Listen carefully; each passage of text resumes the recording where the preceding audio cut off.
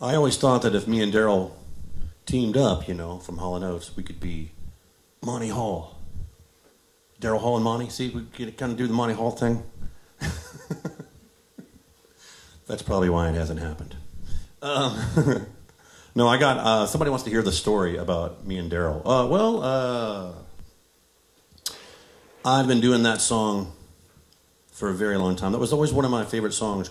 Even as a kid, before I even picked up a guitar or thought that I would, that was one of my favorite songs on the radio. And when I got into a band with Scott Byers, actually, back in the mid '80s, and it was he and I. We had there was a 5-piece band. Everybody sang lead, so everybody picked different songs they wanted to do. And that was one of the first ones I picked. I'm like, I want to do Sara's Smile. I've never done it before. So it started there. And I've done it, you know, for years and years. And then, of course, it ended up on YouTube. And my friend Catman, my good friend Catman, put it up on his YouTube page. And it just started getting crazy amount of attention. And by the way, happy birthday, Catman.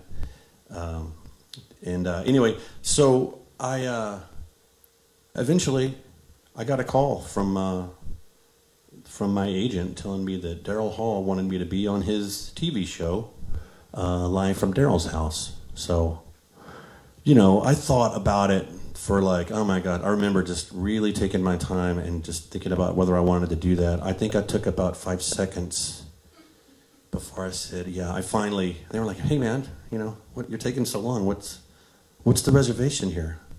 So anyway, so I went and hung out with Daryl Hall at his house and did that show live from Daryl's house, and we did that song. And you know, there's more behind the scenes stuff, but that's the gist of it right there. It's one of my favorite songs from when I was a kid, and I got to do it with the man himself, and it was very cool. So, what else we got? Oh, somebody wants to hear Rocket Man. I always want to do Rocket Man. It's just one of those songs I've always liked doing Rocket Man. And by the way, I've yet to hear from Elton John's manager saying that he wants me to perform this with Elton, but you know, I'm still holding out some hope.